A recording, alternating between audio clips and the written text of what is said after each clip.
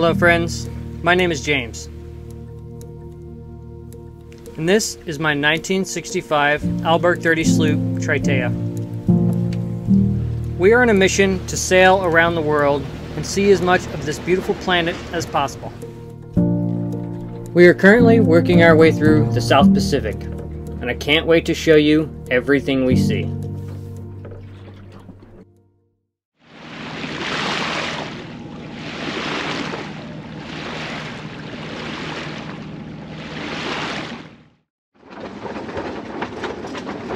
Okay, it's time to haul up here from Uturoa. Is that the name of this village? Let me double check that's the name of this village. Yes. Yes, I was correct. It's time to haul up here from Uturoa village, and we are bound for the island of Tahaa, which resides in the same lagoon as Raiatea, so we don't have to go out in the open ocean. We have an 8-mile passage this morning to another very deep cove that looks awesome. Cove is Taha'a Mini, or Bay Taha'a Mini. I think that's how you say it. And it looks awesome. So, it is very, very breezy out. It's just the trade winds, there's nothing happening. This is just a very exposed anchorage. And the trades have been pretty slack for like the last week, but now they're just doing their regular thing. But just be a little tricky to haul up. I haul up by hand. I have a manual windlass, but it's kind of more of a pain than just hauling up hand over hand. I only use it when it's really difficult, which I'll probably will have to today. The trick is I can't just like motor crazy forward and haul it up. If I had someone on the boat with me, I would have them motor slowly and do hand signals for them to stop. Because the issue is we are about, I don't know, 50 feet from 3 feet of water. So we kind of have to inch forward because the hook is dropped in like 19 feet of water and we're sitting over about 50 feet of water. Luckily the wind is blowing us away from the reef, so even once we get it pulled up, the wind's gonna blow the boat into deeper water until I get it secured, and then we can drive on. And there's no obstacles and like almost no traffic around this zone, so it's always a little tricky managing this stuff solo. But the elements are with us. I'm gonna get the engine warmed up, and then we're gonna haul up and move on. I'm excited to see Tahaa and check out the new anchorage.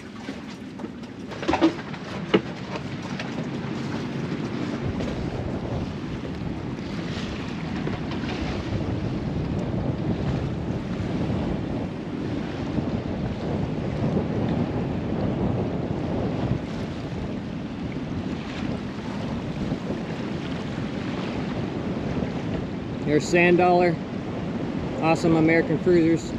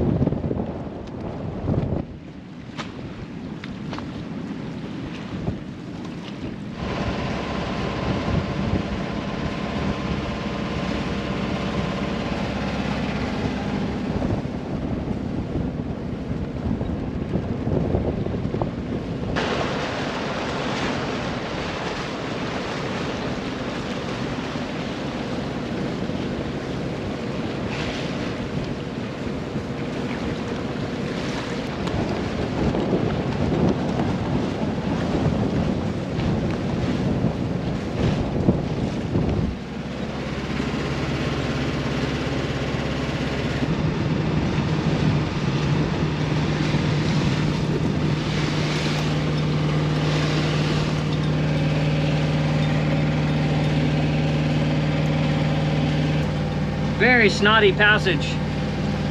We're kind of heading almost dead into the wind. I think it's blowing 17 knots, maybe 20. And we're coming up to like a narrow spot. I'll probably have to furl in the headsail, but then with the motor, I don't know if we can even do 1 knot, so we'll see. there's a big catch ahead of us that's having just as much of a problem as we are, so it's not just us. We're doing like 2 knots right now.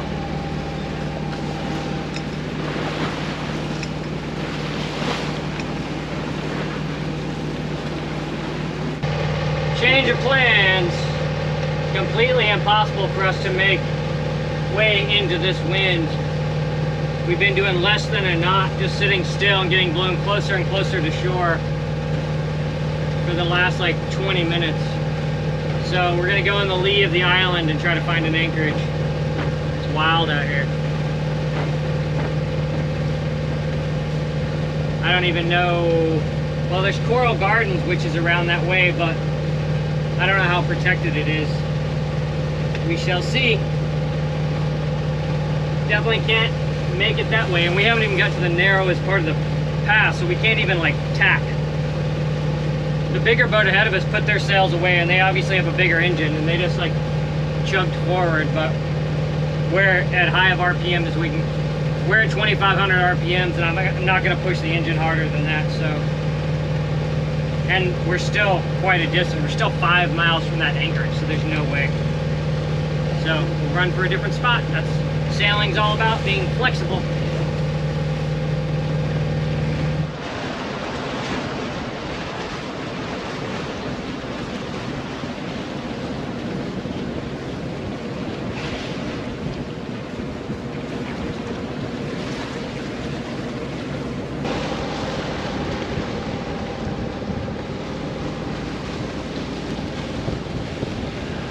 Passing a large mooring field if you're ever over this way sailing at Bay Apu.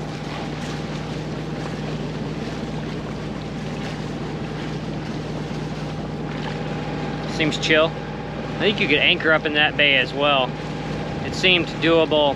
There's 2 different fingers of this bay. I thought about anchoring in the second one, but we're gonna cruise on up. There's a deeper bay that's in line with the mouth of the pass, and it's only 5 miles away, so we're gonna go there. And then that puts us in a good spot to move to Coral Gardens in a day or so.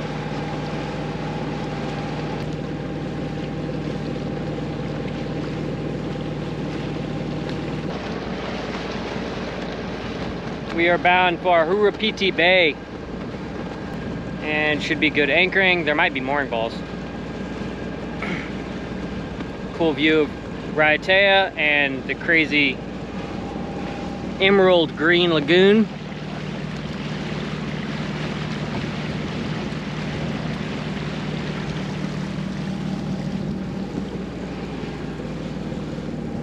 What a difference it is being in the lee of Tahaa, that wind blowing on the other side.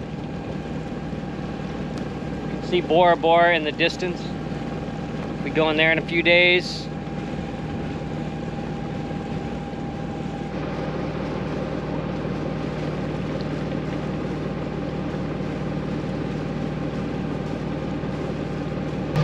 I can already see inside the bay that the water is disturbed from the wind, so we'll see. We might have to duck out of this bay and go somewhere else, but a lot of whitecaps on the water in the bay. So if it's too windy in there, then obviously we'll go somewhere else.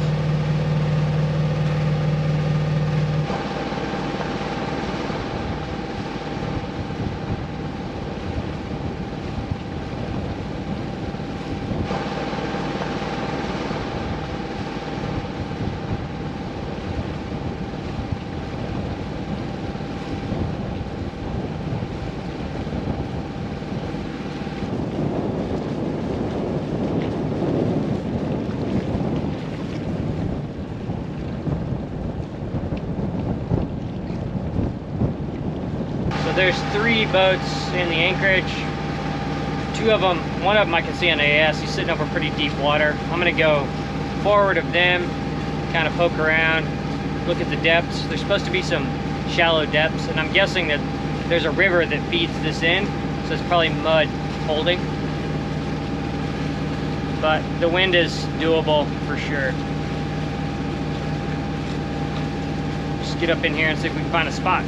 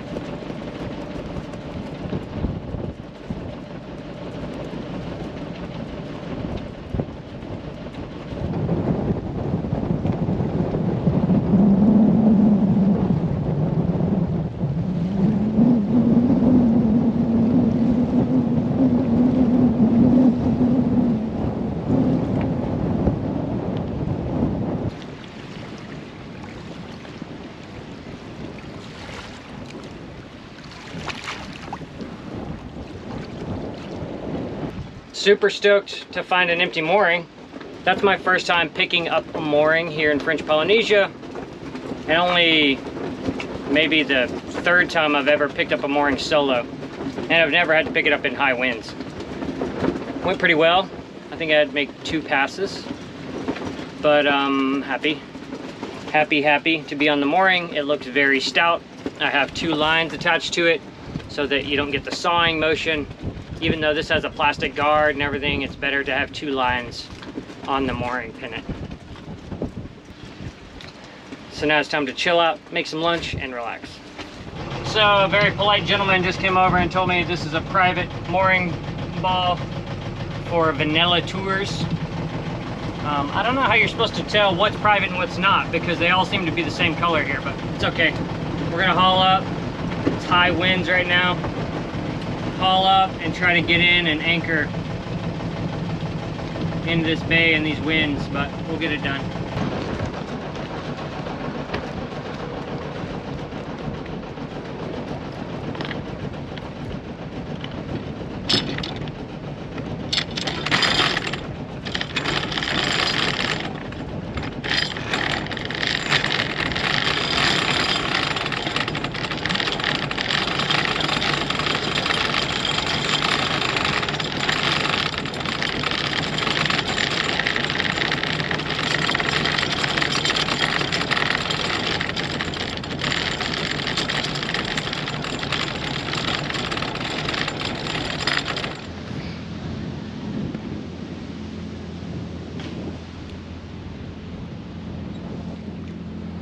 All right, we are anchored. Not crazy about this spot, and we will for sure only stay 1 night. There's like a very shallow reef there and a very shallow reef there. And I got caught up in that reef when I anchored because the wind blew us over the reef as I was anchoring. We didn't hit bottom, but the chain got wrapped up. It took me forever to drive the boat to get it to untangle. This is supposed to be mud. That's what the French gentleman that asked me to leave that mooring told me this was all mud. We're anchored in 40 feet. We have 4-scope out. Not crazy about it, but with this wind, there's not a lot of options. So we're just gonna stay here tonight and move in the morning. It's a pretty spot.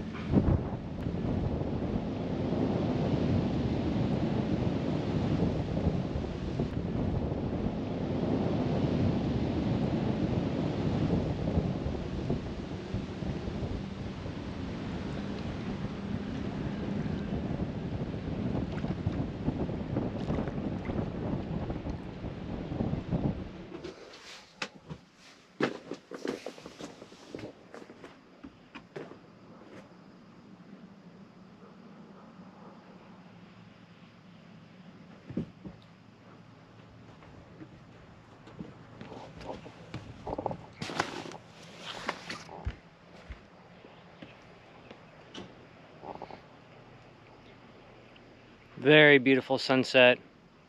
The winds are totally gone. Very peaceful in the bay now, which is nice. Hoping for a nice quiet night, and then we'll haul up in the morning and move on.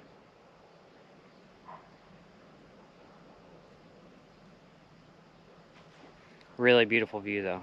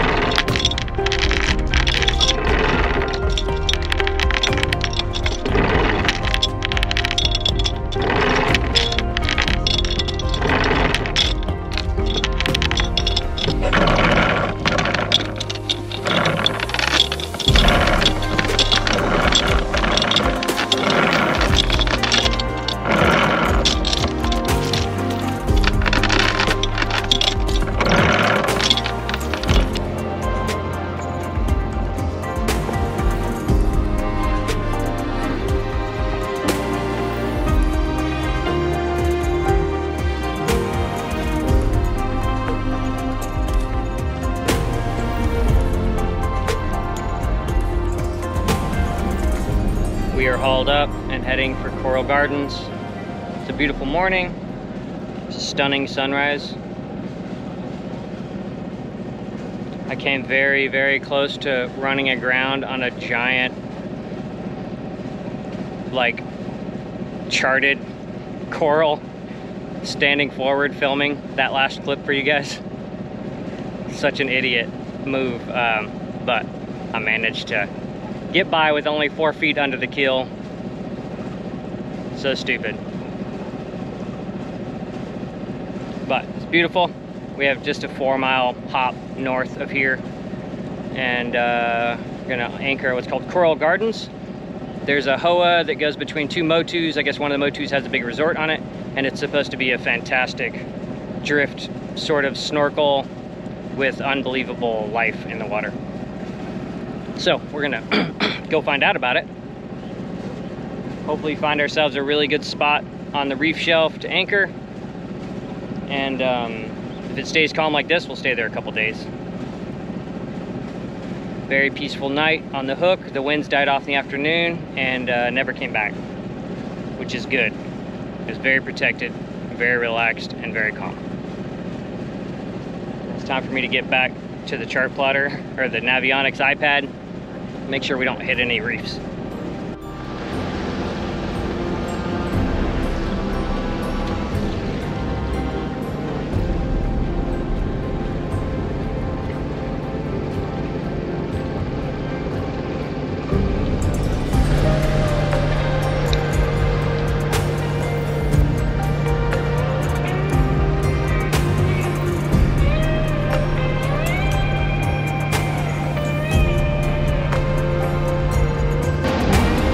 More in the distance.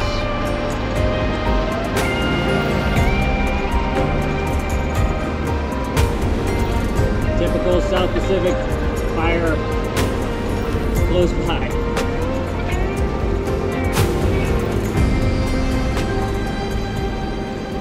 We are approaching the Coral Gardens anchorage. I think it's gonna get real crowded. I bet in the daytime it gets real crowded. I've already seen 2 boats pull up as I've been approaching and drop their hooks. So hopefully we can get in before the crowds. Here's the resort. Someone's anchored like really close to the resort, which is like, if you come to South Pacific, don't anchor in front of a resort. That's how you piss off the locals and the local business owners and all that stuff. It's just, there's plenty of places to anchor. You don't need to anchor directly in front of their little, like, bungalows.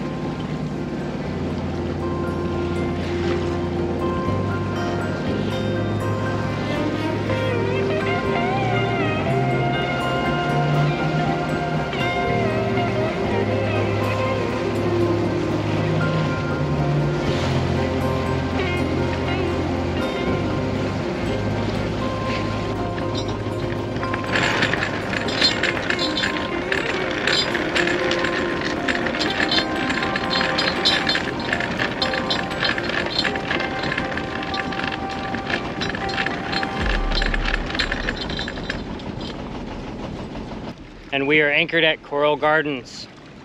We're anchored in 20 feet of water. We have 5 scope out. And it's stunningly beautiful. Right in there, between those 2 motus, is where the Coral Gardens hoa is. That's supposed to be beautiful snorkeling. And we're gonna explore that later today.